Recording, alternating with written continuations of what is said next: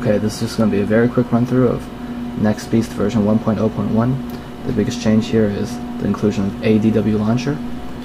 It's kind of a mix between the default launcher and Helix launcher.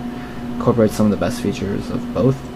It's got this Android 2.2 type shortcut bar down here with two user programmable shortcuts. You just drag a shortcut over it and you'll be able to program it there. It also has this nice little dockable bar down here with up to 6 more user programmable icons, and let me show you again how you get to it.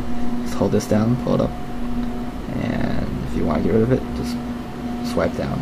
And let me show you how you can program it. So just hold on to something to get rid of it, confirm delete, and let me add that settings shortcut right back.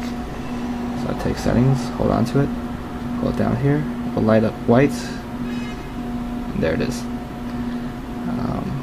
As you can see, this app tray is very smooth, and that's why I really like ADW launcher, because it's basically got the best app tray experience out of any launcher I've used.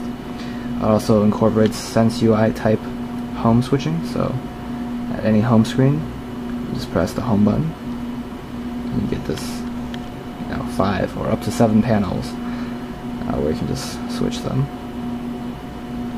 Go right back like this. And here are some settings that I think should be changed from the default. So let's see, you don't really need to change the screen preferences unless you really want to change the number of screens. I think you should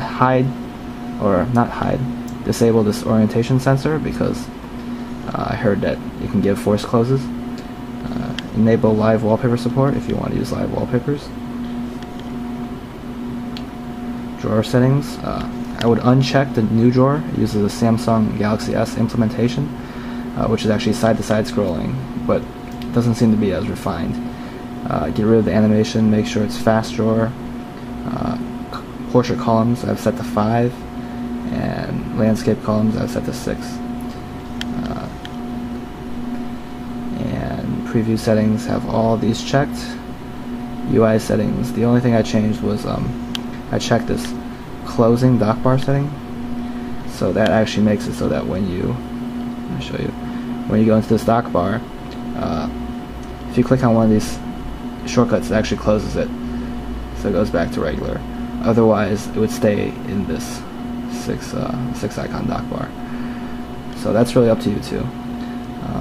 Otherwise, this is really quick, and if you don't like this launcher, you can actually install either the default launcher, Helix Launcher 1, or Helix Launcher 2. I have scripts for all those. So go visit the post. It's linked to in the description of the video. And yeah, it's otherwise very fast, very smooth, very enjoyable experience. So check it out.